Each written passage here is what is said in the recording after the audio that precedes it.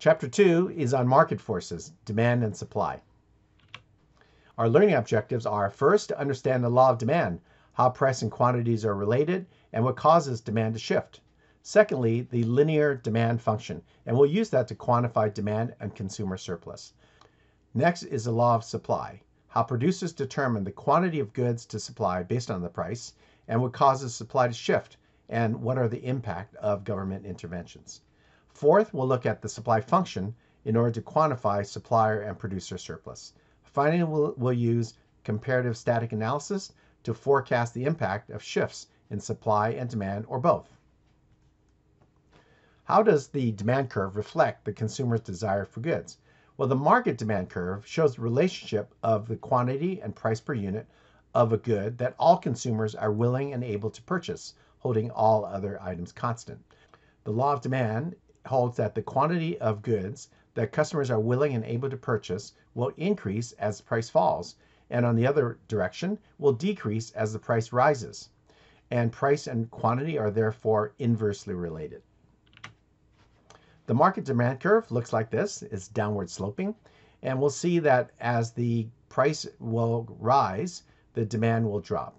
And we'll look at what determines the shape and position of the demand curve. They include income, prices of other related goods, advertising and consumer taste, population, and consumer expectations.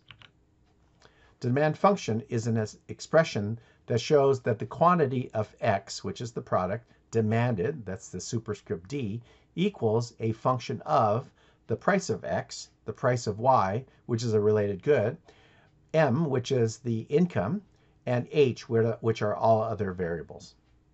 What can cause a change in market demand? First is income. If income rises and the amount you consume goes up, then that's a normal good. An example would be airline travel. If you have more money, you'll travel more and use the airlines. The other direction is what happens if your income rises and we actually use less of a good. One example would be the bus. If we have a lot of income, maybe we'll take a cab, maybe we'll take Uber, maybe we'll rent a car or buy a car, or maybe we'll take an airline. So bus travel is, in this example, an inferior good. Next are the prices of related goods. A substitute good is one where the price of X, if it goes up, would cause the quantity of X to go down. But if the quantity of Y goes up, then it's a substitute, right? So if Pepsi raises price, Pepsi's quantity would go down and Coca-Cola would go up. And that's what is reflected here. P of X goes up and Q of Y goes up as well. Next are complement goods, where if the price of X goes up and the quantity of Y goes down, then they're complementary goods. In other words, they're bought together. So in a bar, if the price of beer goes up, then people will buy less beer and they will buy less pretzels. So the quantity of pretzels will drop, as will the quantity of beer consumed. So those are called complement goods. Next are advertising and consumer tastes. Informational or persuasive advertising could have effect, that's the intention anyway, of paying for advertisement.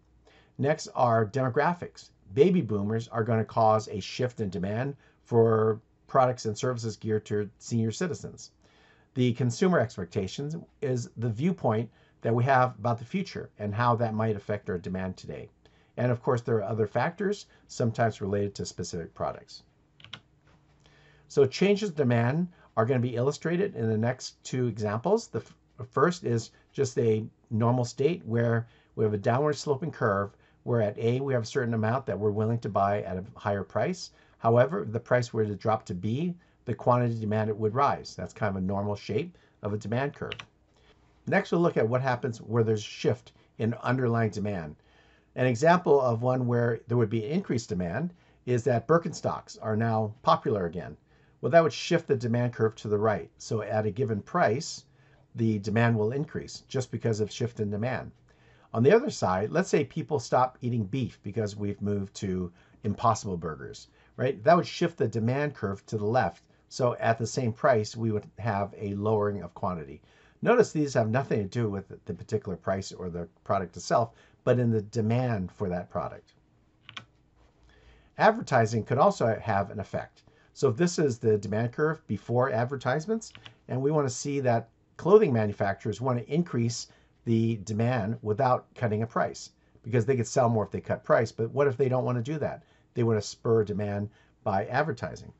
Well, the goal is to have advertising shift the demand curve to the right, such that at the same price, we'll sell more product, or we'll see that the same demand would also be generating at a higher price. So both of these are positive outcomes for the company that's engaging in advertisements.